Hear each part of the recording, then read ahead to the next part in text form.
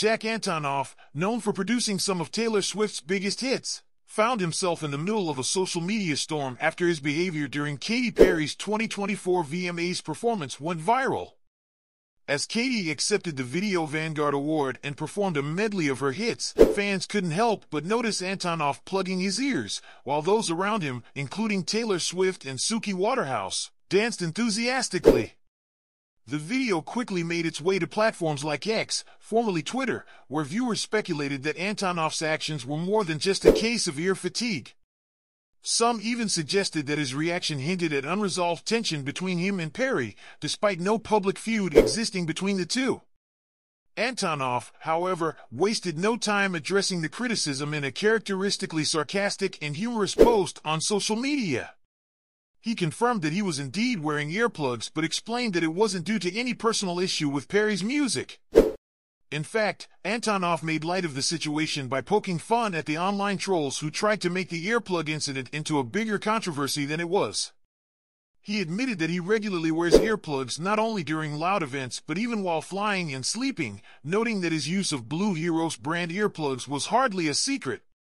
Through his witty response, Antonoff turned the narrative around, showing that he's well aware of how quickly harmless actions can be blown out of proportion online. While Antonoff was trying to protect his hearing, as many music producers often do at live events, the social media backlash took on a life of its own. Some users theorized that Antonoff might have been wearing AirPods instead of earplugs, hinting that he was purposely avoiding Perry's set. Others went as far as to say that his body language, standing still with his arm around his wife, Margaret Qualley, was disrespectful to Perry and her legacy as an artist. This narrative was further fueled by Antonoff's previous comments about Perry's music, where he seemed to imply that her work, along with that of artists like Lady Gaga, didn't have the same lasting impact as Taylor Swift's. Yet, despite the critics, many fans came to Antonoff's defense, pointing out that wearing earplugs at a loud event like the VMAs is not only common but necessary for someone whose career depends on their hearing. As one user remarked, it's not that unusual for musicians to protect their ears in high-decibel environments. Antonoff, being the producer behind some of Taylor's biggest hits, including Anti-Hero and Cruel Summer, surely knows the importance of safeguarding his hearing, especially during an event packed with performances from major artists like Katy Perry. In addition to the earplug drama, the spotlight briefly shifted to Antonoff's relationship with Perry. While there's no active feud between the two, fans recalled an old interview where Antonoff praised Taylor Swift's songwriting abilities while seemingly downplaying Perry's and Lady Gaga's work, calling their songs throwaway in comparison.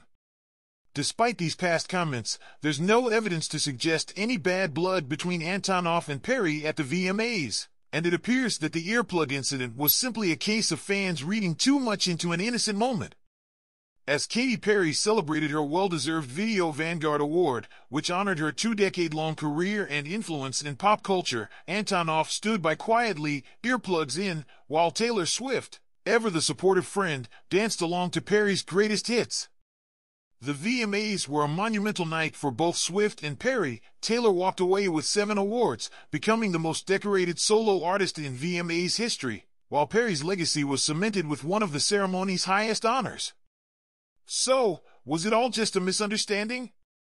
Jack Antonoff's response seems to suggest so, and it's clear that his earplug use wasn't meant as any kind of slight against Katy Perry. At the end of the day, protecting your hearing is a must, especially when your career depends on it.